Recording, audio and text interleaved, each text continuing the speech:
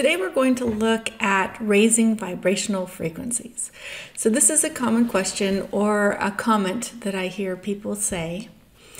I want to raise my vibrational frequency so I can breach that barrier or breach that veil and touch in, check in, or connect with my higher self or my higher consciousness. Today I want to look at a band of frequency. Okay, and inside this band of frequency, we're going to break it into 4 pieces. And this band of frequency has something to do with our human body and how our body works, how our brain works, how this electromagnetic organism that we are works, and why these bands are important.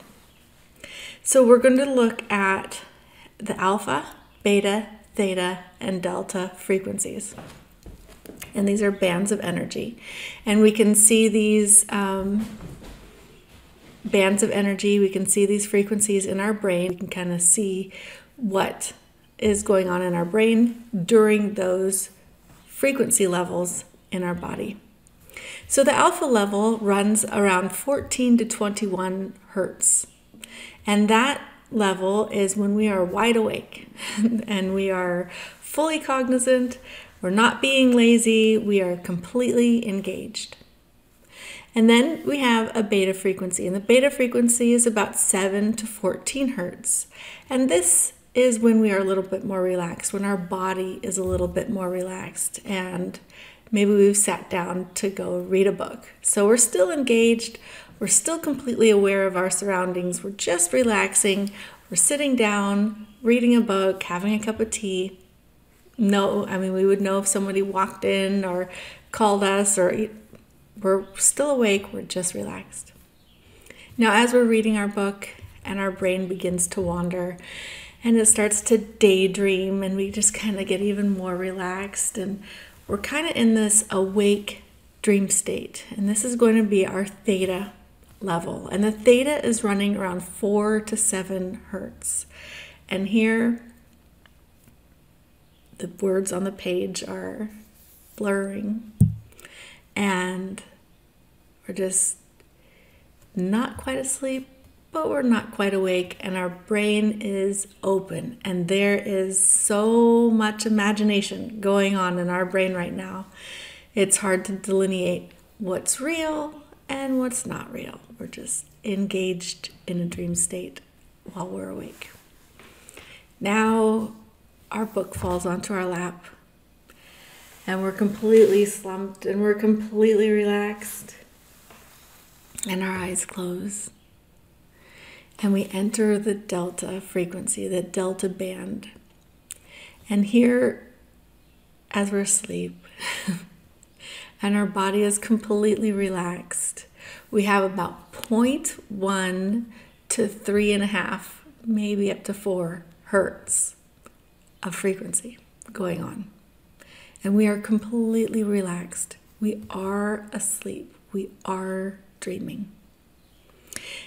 Or maybe we're not dreaming, or we're just knocked out. We are asleep. That is our delta.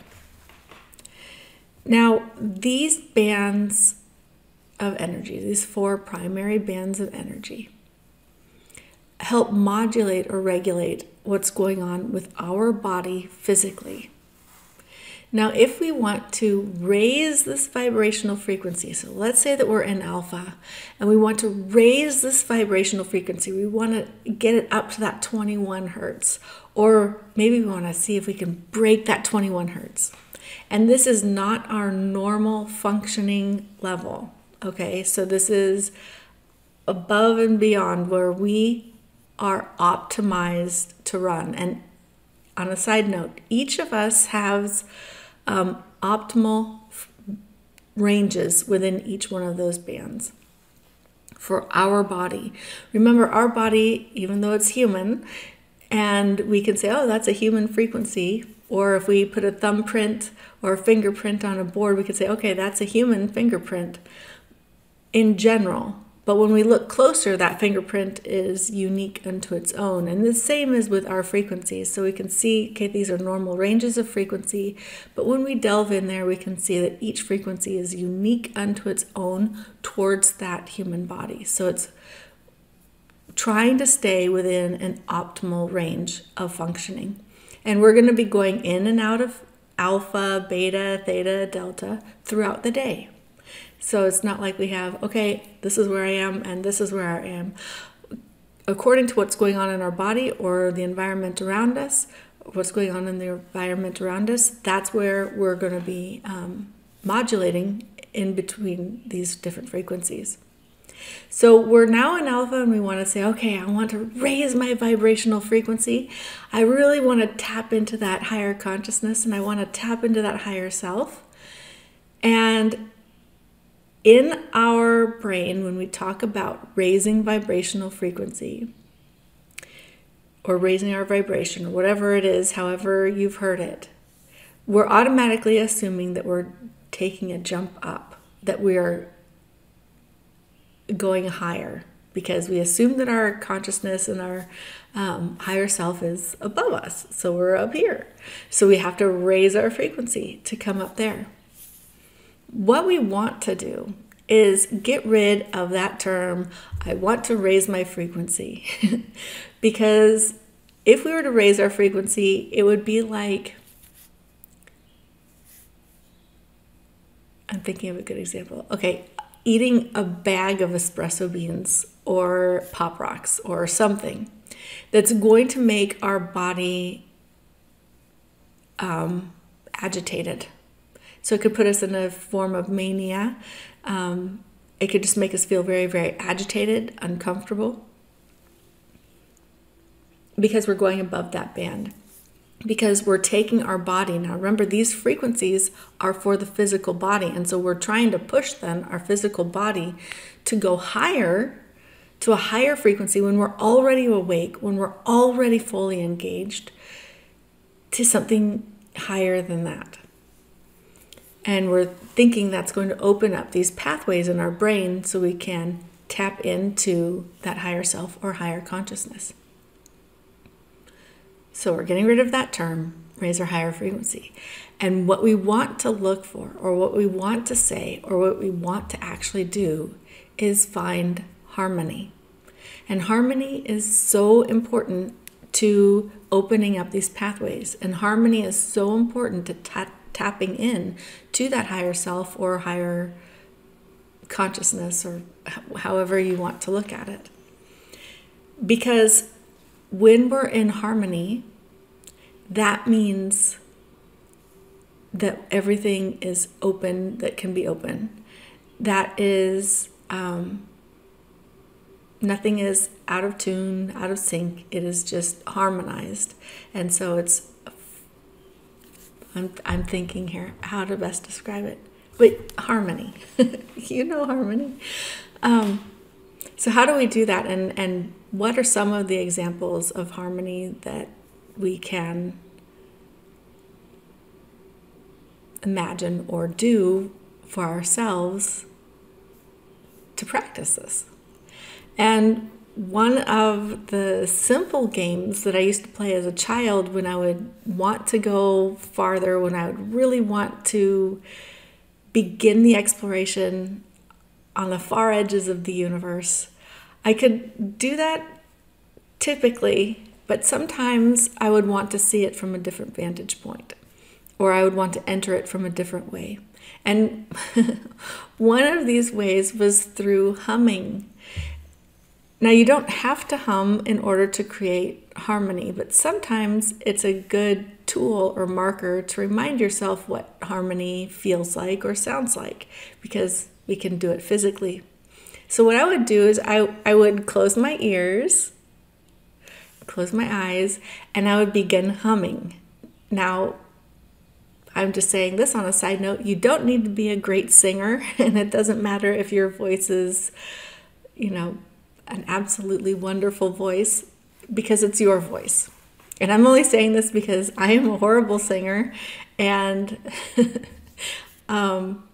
Yeah, if you heard me, you'd be like, wow, that's harmony. But for me, it is. So I would close my ears and I would begin humming. And I would take that hum after I got relaxed, after I adjusted to hearing my own voice for a few seconds. I would take a big breath and then I would hum. And I'd take a big breath and I would hum for as long as I could. And then I would start moving my range of sound to something that made it feel like there was no more body. So you're humming along, and then all of a sudden it's almost like going inside that sound or inside that hum, and it feels like everything is opening, and the delineation between your body and the exterior world goes away because neither one exists. So it's almost like you're entering into absolute nothing. Then, I'm not saying that's when you're going to tap in, but then when you're done doing that, put your hands down, don't hum anymore, and just relax. Just relax, kind of go into that theta band, I guess. And one of the neat things that you can do is when you train your body to find harmony, even when you're engaged at the alpha frequency where you're really, really engaged, you can have working in the background this harmony so you can start being more receptive to the messages and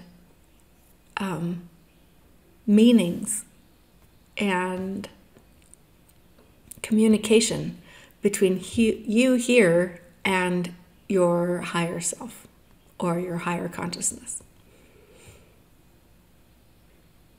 So I think that's what I wanted to say, is change your wording from I want to raise my frequency to I want to find harmony.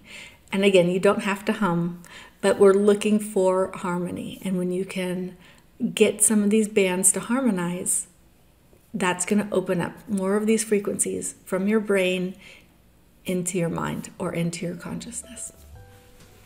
I'll talk to you guys later, and thank you very much for asking your questions. I look forward to reading them, and I will continue to answer them to the best of my ability. Thank you.